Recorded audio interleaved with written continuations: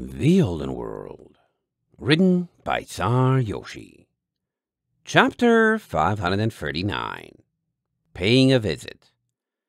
Valet belched contentedly, leaning back and patting her stomach with 3 empty plates stacked in front of her and licked clean. "Banana," she sighed, putting her hind legs on the table. "They make these restaurant portions huge." "You show off." Maple shook her head with a smile, her own plate mostly empty, but still with a few scraps on the edges. Starlight was still working on hers, eating slowly and thoughtfully, and staring at the rest of the patronage. "What?" Valet shrugged. "See how many calories you need when you try moving like I do." "We'll see." Maple settled back into her seat, pushing her plate over to the edge of the table. "I tried learning to spar with you several times, remember? I just don't think I'm cut out for that, even if you want to talk me into it." Valet stuck out her tongue, stretching. "Yeah, too bad, really. But you can still do some sneaky surprise stuff. I just wish I could talk Nyala into practicing more to defend herself. Girl's literally built for combat. It feels... yeah, I don't know." Maple nodded. "It's still taking some getting used to that she's got better friends than you now that she's back, isn't it?" "Yeah," Valet sighed. "No, she practically lives on the bridge. It totally makes sense that she'd hang out a bunch with Birdo and Slipstream. Just, I don't know. Is it on my end? Because I thought of her as dead for 6 years? Or am I just that different from how I was then, that she doesn't have the same reason to care about me? It's not like we have a problem, we just didn't click, I guess. And it's sort of awkward and goes nowhere whenever I try to hang out with her now." Starlight tuned out the conversation as she continued with her food, more interested in the other ponies in the restaurant and Valet's relationship with her sort of sister. Were they even actually related? Nyala had had her body replaced, and Valet was a moonglass soul, and one of them didn't even remember the other. But that was their problem, and she didn't see a way of fixing it other than just making more friends. Or even that it was a problem. Was Nyala missing out if she couldn't have a friendship she didn't remember having? Was Valet missing out if Nyala was clearly a different mare than the one she had known? How much did memories and experiences contribute to who they were anyway? Her thoughts drifted to what Valet could have been before. She had no memories when she first woke up in Ice Reach 2, didn't she? Had she existed before that? Could she have walked a path completely different from the one she did now? Or could she still go on to... Unbidden, a memory of grave flickered through Starlight's mind, monochrome flakes falling all around her, as an older Valet sat panting in a field of defeated, chitinous corpses. The vision had happened more than 2 months ago, nearly 3 now, when she had disappeared after fighting the Wendigos. She had never quite understood the vision, whether it was a future premonition, a glimpse of death, or a random surge of ideas, but after her encounter with the nightmare module, she couldn't ever forget it for more than a week at a time.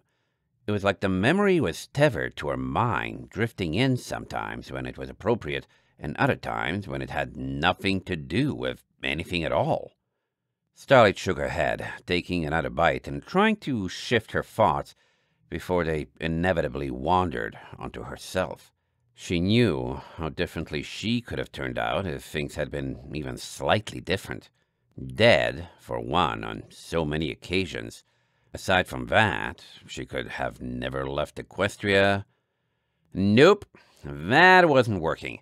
Starlight shoveled 3 bites in at once and immediately tried to distract herself on a patron.